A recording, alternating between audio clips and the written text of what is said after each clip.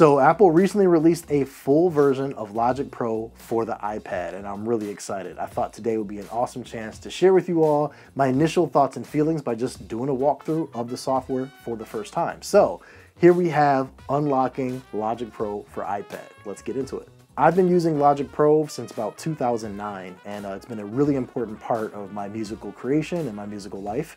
And previously there was only a Logic Pro remote, kind of like a companion app that you could use on iPad and kind of work together with your computer.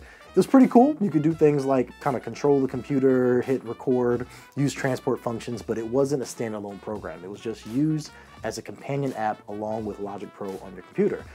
The idea of having a mobile version of Logic Pro that I can take anywhere, take advantage of the touch screen and possibly even the Apple Pencil is pretty exciting. So let's check out what's happening here and kind of see what some of the features are and talk about ways in which I would incorporate it in my own professional life. Let's go ahead and dive into a first project here. I'm just going to hit tracks and add new track and look what we have. All right, let's start off with the pattern instrument.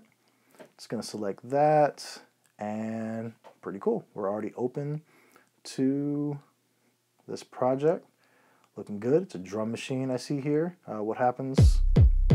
Okay, cool. If I touch here, it activates the sound, and it looks like I can swap that kick out for different things. Yeah, that's pretty cool.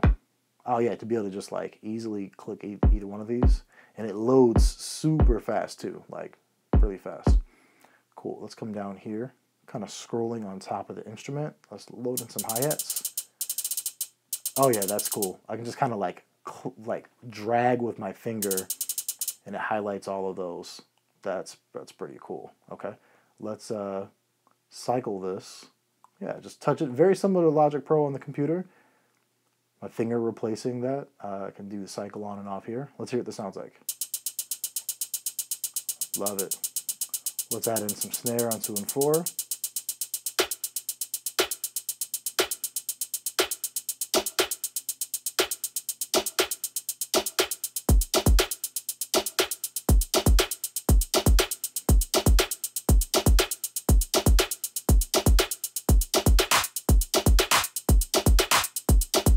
Okay, so like quickly making music right away. I am curious here. Now that's pretty awesome. Even with this, you have a lot of control over velocity, repeat, note, octave. Yo, that's pretty cool. Let's select this velocity. I can just kind of like slide my finger up and down to change the velocity of that clap.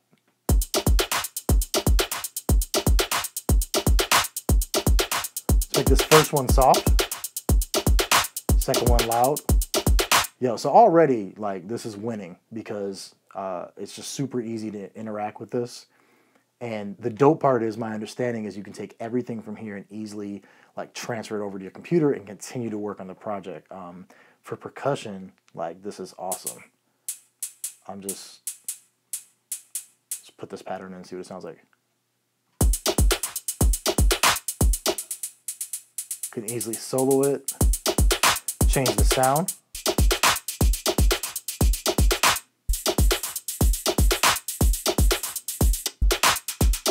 Okay, I am noticing there is a little slight delay as you load a sound and it keeps going. So obviously I wouldn't do this part live because it isn't like an immediate seamless transition, which is okay if you're just producing. That's cool.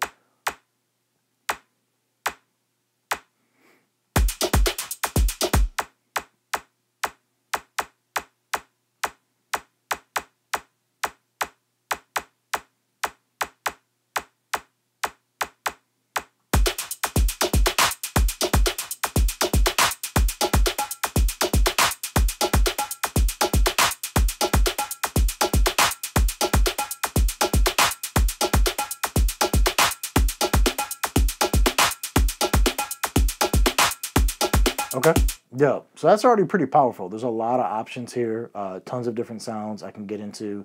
Seems like it's pretty easy to like slip them all out. Let's say that I want to change this, kind of looking through the different options. Let's swap this out for a cowbell and solo that.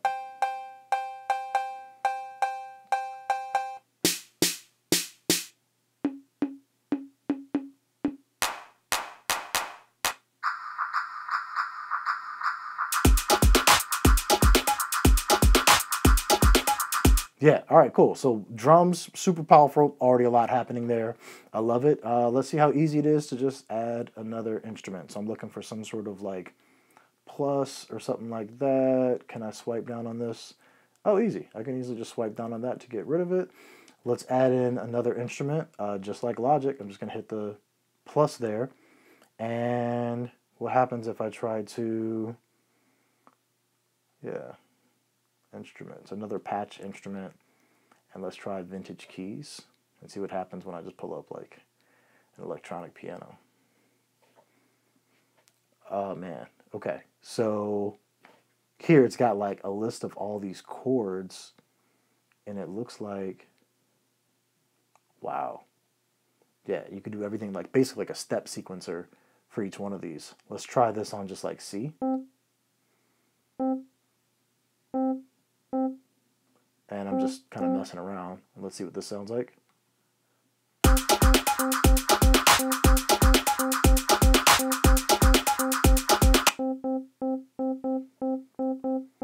All right, so I will say, if you're not looking to play like a traditional keyboard, which we'll mess around with, I don't feel like, you know,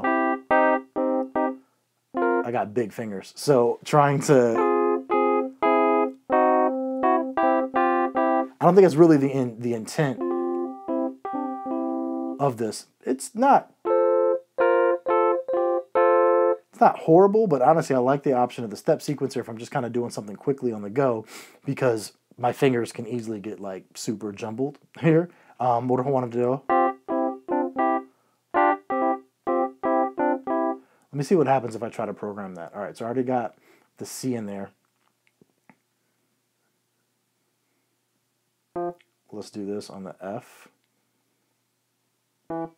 And let's come down to the D. What does this sound like?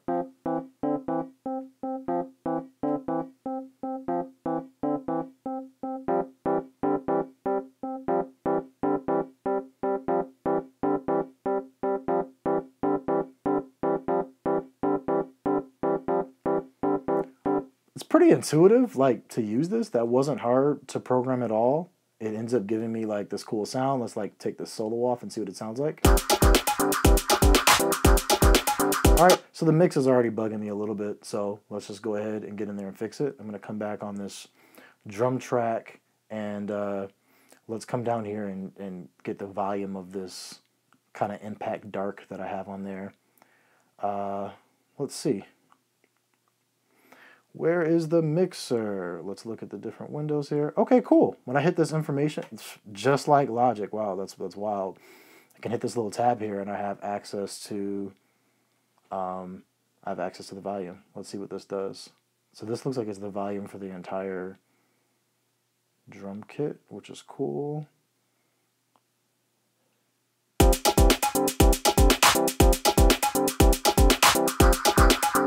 Okay. So the first slider you see here is going to be the volume knob specifically for whatever track I'm on. Oops, I don't know what I just did. It's cool. And then the second one is going to be that whole group of the entire drum kit. So let's just cut that down some. Okay, cool. Let's see how hard it is to put a bass in. All right, so select down here. Let's hit this plus, and let's pull up a MIDI instrument. And automatically it picks something up. Let's say that I want to look through some bass instruments. I'm going to filter out bass. And let's bring up an 808 here.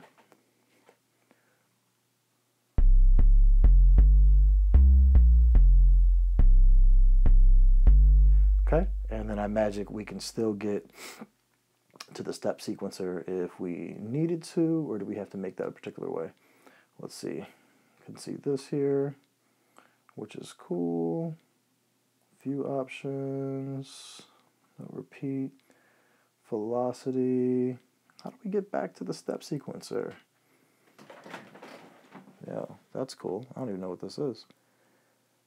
All right. We're getting real time here, people. This is just truly my first time messing around with this. Aha, there we go. So now we got it. So let's say I get on this bass, and I'm going to hit down here in the lower left-hand corner. I'm going to select where it shows piano, and it shows keyboard, drum pads, fretboard. What?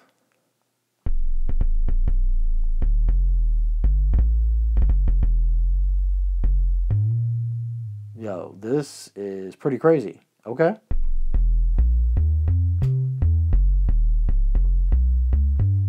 Yeah, so I gotta say, like, for somebody that plays bass and wants to have this experience, this isn't an experience that you would just have like on a MIDI keyboard. You'd have to play it like a keyboard. In this case,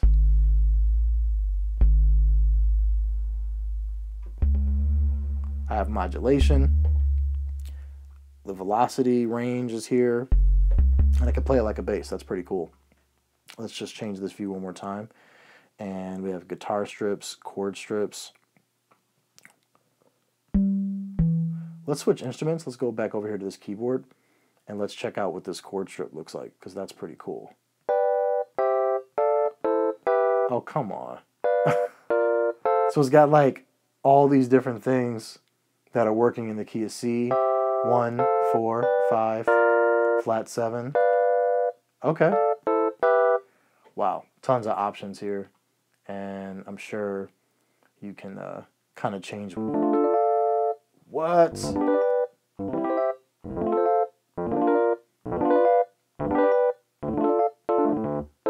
Yeah, all right, so this is wild. So basically I'm touching it and interacting with it, where I can just kind of like click and drag down with my finger or up, and it's just moving through these chords. Yeah, that's really cool. And then what is this sustain? That's awesome. I can hold on to the sustain.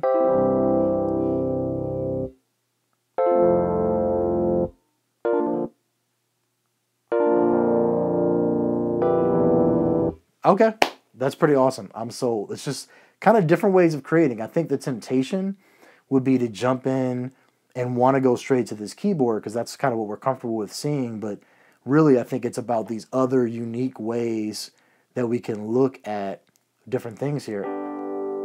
And I noticed as I was messing around, I'm going to go back over here to this keyboard view, and kind of getting used to the interface. That's cool. There's something that says scale. Let's check out what that is. I'm going to hit scale, and let's activate it.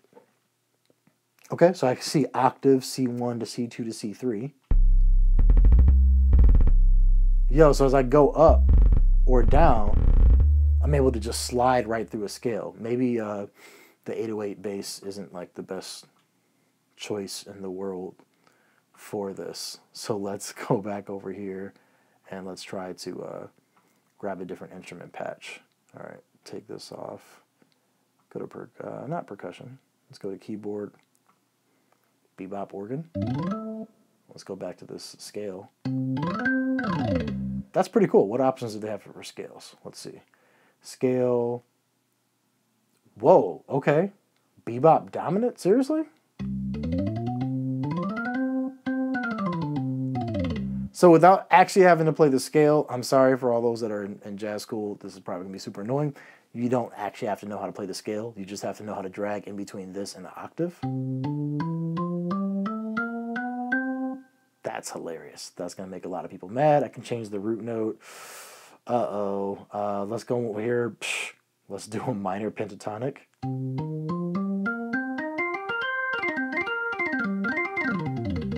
So just like recording some riffs, like, that is insane. I can change the key. Let's change it to B flat. Whew, for something you use so often like a pentatonic scale, that opens up so much power. That's a little it's a little scary. That's pretty awesome. You can do so many of these. Man, they've got like a decent amount too. Let's grab a minor blues scale. Without actually having to play the scale. I am curious. They say minor blues. Do they have the major blues on here? Let's see. What do we have? Major blues. Is it going to be right?